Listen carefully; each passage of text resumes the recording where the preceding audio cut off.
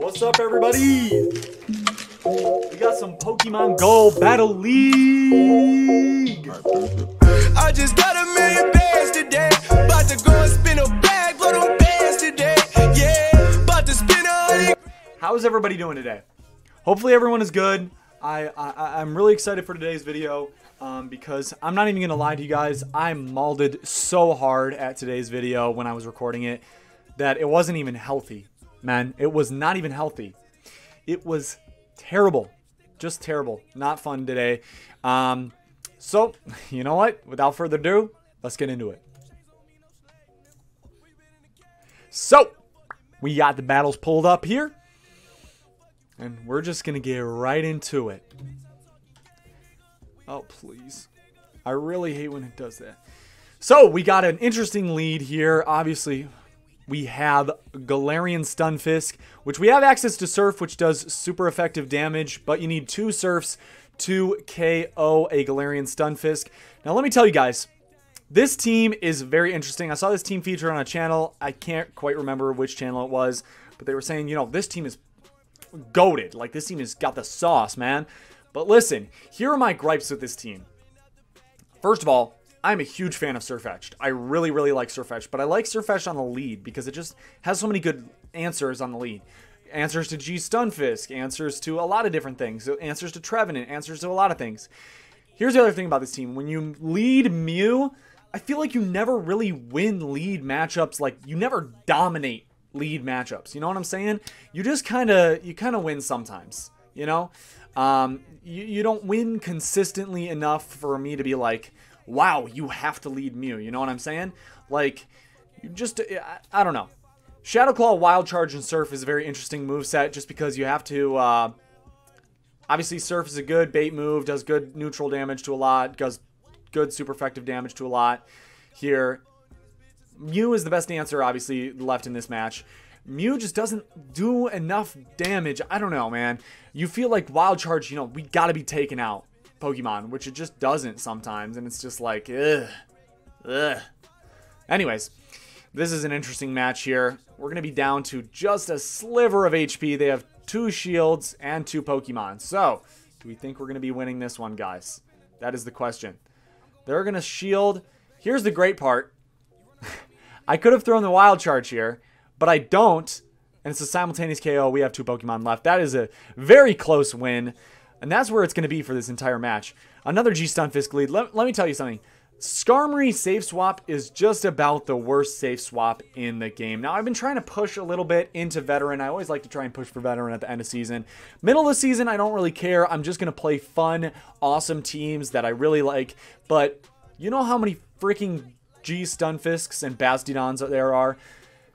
Just too many, man, and Skarmory just get walled by it. And here's the other thing. Look at how much these Dragon Breaths are doing. They're resisted Dragon Breaths. Skarmory's supposed to be super tanky, and it's just getting freaking damaged to heck by these Dragon Breaths from this Altaria. Altaria is just so good. You could probably swap Altaria out for this matchup here. Probably, and you'd still be fine. Dragon Breaths are just so oppressive here. So hoping to undercharge. Guess Altaria's not that tanky. They're going to swap back in G Stunfisk here. Yeah, the amount of Bastiodons I saw today was just insane. Safe swap Skarmory is just not a thing. This team is just, I don't know. It's squishy. Mew is squishy, and Surfetched is just about the squishiest thing. That just displays it there. What am I supposed to do, guys? What am I supposed to do? I guess Shield would be a good answer. Trevenant's just about the one hard wall to Mew. That's the one thing about it. It's versatile, but it just doesn't dominate matchups like you'd want it to. Just doesn't dominate matchups. We have to swap in our not so great answer to Trevenant, which is a Surfetched. Obviously, we have access to Night Slash, which would be doing a ton of damage. They got Medicham.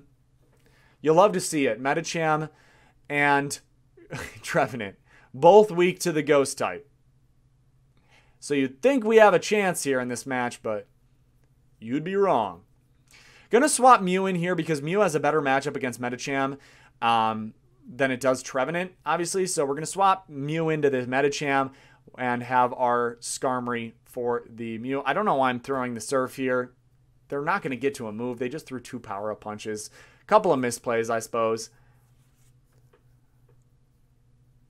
They just do more damage than us. I don't know. That's the one thing with Mew. It just doesn't win matchups. It does win the Wall Rain matchup because you can build up to 2 wild charges. You can survive the first Icicle Spear, and then you can shield the second one, and then you'll be able to go up, 2 shields or 1 shield to 0, right? But then you have to swap in. That's the thing about Wild Charge. It's a little frustrating. I feel like Mew is definitely better as a safe swap when shields are down. If you can get to a back-to-back Wild Charge with shields down, that is a great situation for Mew. That right there didn't even let me attempt to throw the move. It just said, okay, you're screwed anyways. Very upsetting about that one. I don't even think Mew wins CMP. We got a good lead here, though. We have just the one I was just talking about. Yeah, Wall Rain into Mew, so you can not shield the first one, and then you shield the second one, and then you can go back to back. The thing about Mew is it's like in the middle range of being squishy and tanky. It's like not tanky like a G Stunfisk or a Wall Rain or anything like that, but it's squishy enough where 2 Icicle Spears kills it. So, gonna obviously now have to swap out here, and they're just gonna end up getting the shield back, which is just like, okay, that's fine. You like to have shields for Surfetch, not gonna let him Earthquake me twice in a row.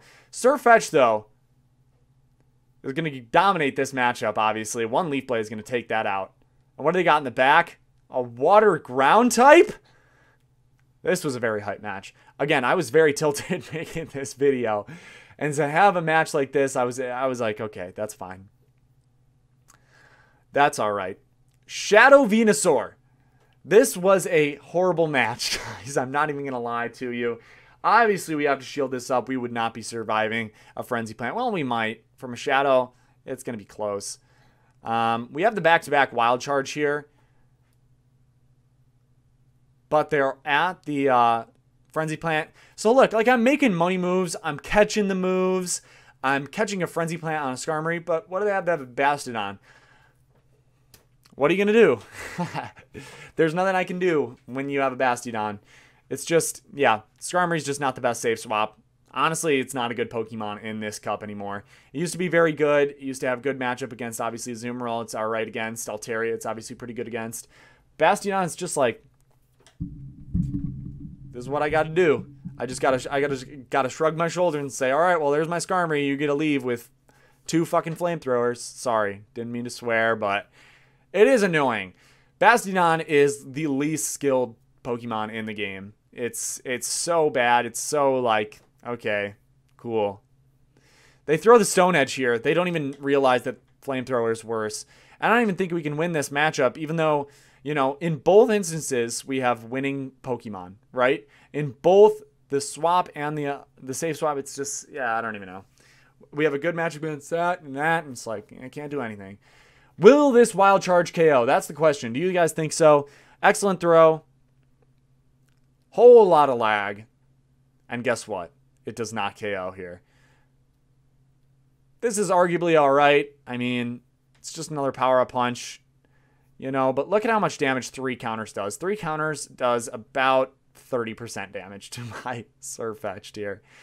We're really hoping for a KO here on the Night Slash. It's about a 40% health. Nope. Venusaur is just better. That's all the videos for today, guys. A little bit upsetting about these videos, and I thought this team was going to do a little bit better than it did. But you know what? We're going to have a great video anyways, guys. So hopefully you did enjoy. Please let me know which battle was your favorite. 1, 2, 3, 4, or 5. Thank you so much for watching. I'll see you in the next one. Peace out.